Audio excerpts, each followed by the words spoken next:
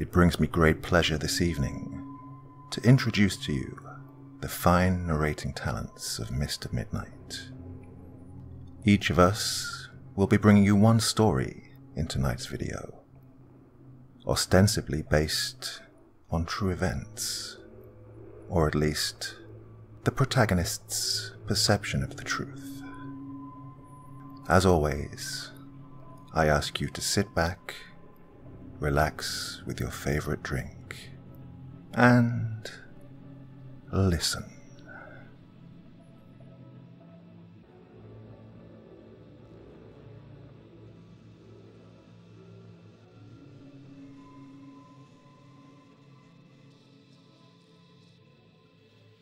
A long walk home. I was 15 and had a boyfriend who lived 8 miles from my house. We used to sneak out and visit each other at night. But since we didn't have cars, we would have to walk. He would walk to my house, or I would walk to his. One of these nights, I had visited his place, and it was getting late, around 2 or 3, so I left.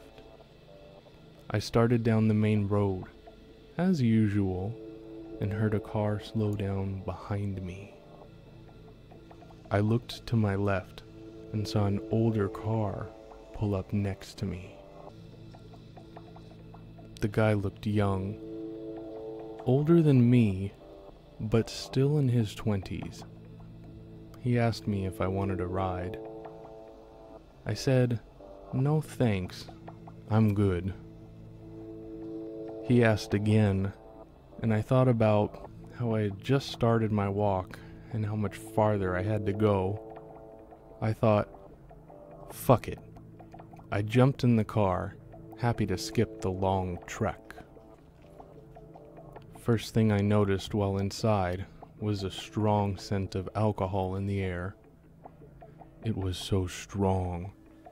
He was also staring at me so hard that he swerved and hit a ditch in the side of the road. "Watch it!" I yelled. I was a smart-ass teenager then. He just gave me a goofy, drunken smile. He was driving really slow too. Not sure why, but out of all the red flags that had presented themselves, it was his super slow driving that bothered me the most. I would like to remind you guys that I was a really naive 15-year-old. Up until this point, I was just annoyed with this dude. Nothing more. I had told him to go straight on this road for a few miles when he slowly turned right into a small street. Immediately, I said, "Dude, what the fuck are you doing? I said I live that way." "We're going to my friend's house." I said, "Fuck no, take me home." He just ignored me and kept staring at me while driving super slow. I demanded he stop the car, and he ignored me again. Pissed off now, I opened my door and jumped out of the moving car. I fell hard and got up and started walking away angrily. He was already out of his car and crossed my path. He clutched my arm so hard and pulled me to his car. He sat in the driver's seat and told me to crawl over him into the passenger. I pulled and yanked, but he was so strong. This is finally when I started getting scared in the situation. He wasn't letting me go and was basically trying to kidnap me. A horrible feeling of dread just washed over me. I was looking at the moon. It looked so big and beautiful. So many nights I had marveled at its beauty, and I felt like now it was bearing witness to my demise. I burst out crying. When I did, He reflexively loosened his grip on me, and I saw it as a chance to fucking run. I lived in a small town, so we had fields of orchards and crops between residential areas. I broke free from him and ran straight into a cornfield that was right off the road. He yelled at me to stop and started chasing me. The stalks were taller than me, so I ran in zigzags through them, trying to lose him. I lost a boot in that dirt.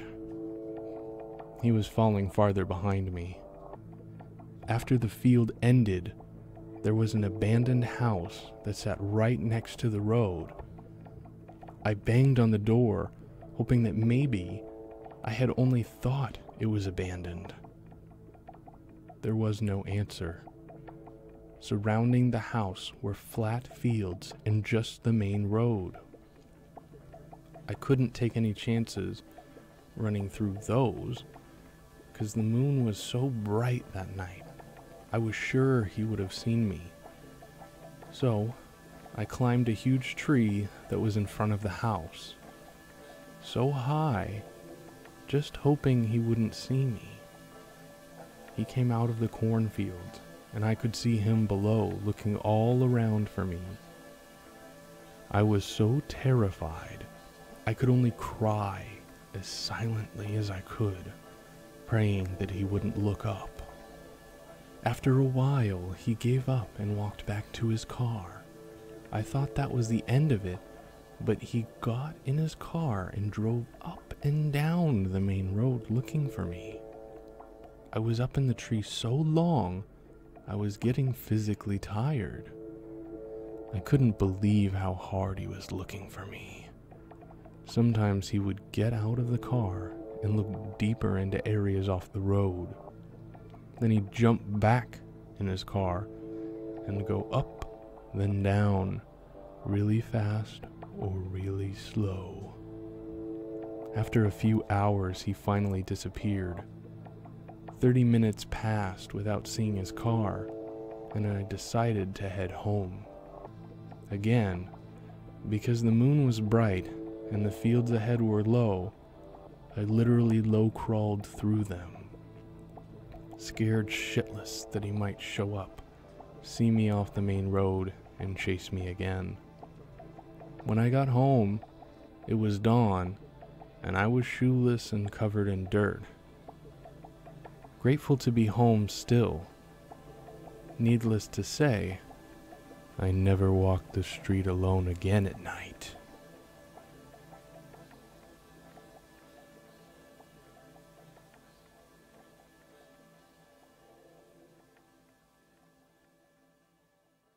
Let me start by saying that this is not just my paranoia.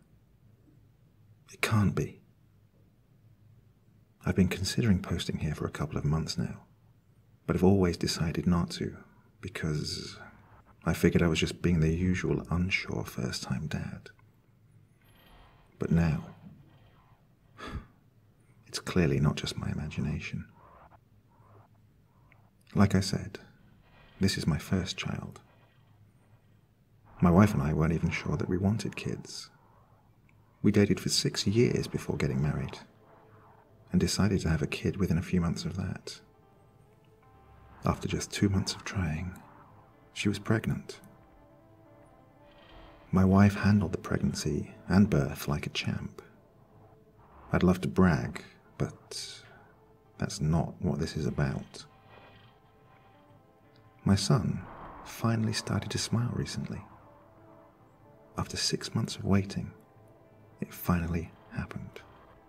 But now, I'm starting to wish he never did. I know this sounds bad, but let me explain. The first few months of parenthood, for those who don't know, can be relatively simple. Assuming your child does not cry relentlessly, you may even forget they're there. My son was a quiet one. My wife and I were fortunate that he wasn't colicky or anything like that. A very quiet, happy, easily entertained child. We knew it would be some time before the big milestones, like first words, first steps, things like that. The only real milestone you get, usually within 2 or 3 months of being born, is your child's first smile. My wife and I waited what felt like an eternity for it. When he hit the 2-month mark, we were forever on the edge of our seats. We both hated going to work, knowing that we could very well be missing his first smile. Any day now, it would come. But it didn't. 3, 4, even 5 months passed, and my son never smiled. We tried everything. Funny faces, tickling, everything we could possibly think of. But the smiles never came. My son is 6 months old now, and has hit another milestone we were looking forward to. He has full control of his neck and head. Gone are the days of having to hold his head for him constantly. He looks around, observes everything. He's such a curious kid. He looks at everything like he's trying to figure out how it works on the most detailed level possible. But his face is always a blank stare. Well, until a week ago, that is. I'm going to stop for a moment and describe his room. I feel like a visual is important here. When you walk into his room, you're in the far right side of the room. There isn't even a corner there, just the door and the right wall. Along that right wall is his dresser and door to his closet. The wall directly across from you when you enter his room is blank. We've left it empty as we've decided that someday soon we're going to start painting it with things he's interested in. The left wall is where his changing table is, and the back wall, the one with the doorway to his room, that's where his crib is. For the longest time, we never noticed any obscure behavior of his in any room of the house. But at around 4 months, we noticed he would often glance over at the empty wall. This may not seem odd to you, but remember that there is nothing on that wall. No furniture or anything. Just a solid, white wall. And it wasn't just a glance so much as an entranced gaze. We had to really try to steal his attention away from it. Over the next couple of months, it got progressively worse, even to the point where he was practically breaking his neck to look at this wall. As soon as we'd enter his room to put him to bed or change his diaper, his attention immediately snapped to face the wall. If we stood in the way of his view, he would start crying hysterically. It was like blocking his view of that wall was physically painful for him. We started to get creeped out, but just decided to overlook it. This is the time when I decided to look for advice, but ultimately decided against it. But then, a week ago, he started smiling at the wall. And not just smiling, but laughing. He had done neither up until this point, but after a few seconds of looking at the wall, he begins grinning from ear to ear and begins to giggle. This brings us up to last night, the final straw that made me come to you for advice. In the middle of the night, at 3:13 a.m. to be precise, we heard his giggle coming through the baby monitor. I rolled over to see what the camera was picking up. At first, I was ecstatic. My son was standing up in his crib. This was amazing.